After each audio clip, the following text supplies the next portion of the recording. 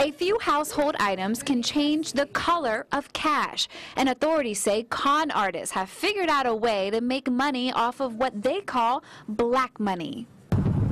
Detectives say during a traffic stop on I-10, they found items used to dye money in a trunk of a car. Here's how the scam works. Authorities say con artists dye a few bills black and place them on top of black construction paper. The paper is cut to be the same size as currency, so the whole pile looks like cash dyed black. And so the person being scammed ends up giving them a set amount of money that they agree to, and they take their stacks of what they believe to be black money, and they're gone. Once the victim has everything they need to start the process, they're going to start to try to take off this substance off of the real money, and eventually it's going to come off.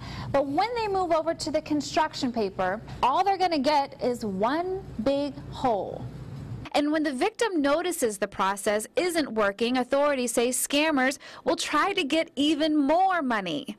They may make contact with the scammer and say, it's not working, what's wrong? And then the scammer tells them, well, the shelf life of the chemical has run out, so you need to buy new chemical to remove this. Detectives detained and questioned two men whom they believe were about to run the scam, or may have already.